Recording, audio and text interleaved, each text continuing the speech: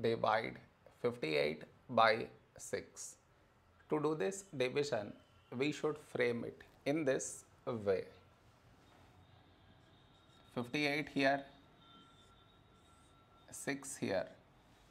This is your step 1. Next, here we have 5, here 6. 5 smaller than 6. So we should take two numbers, 58. A number close to 58 in 6 table is 6 9s 54.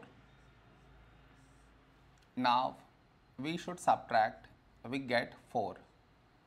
After this, no more numbers to bring it down. So what we do is, we put dot, take 0. So 40.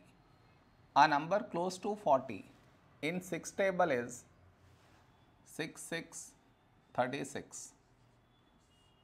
Now we subtract, we get 4. Now you observe, we had 4 here and we got 4 again.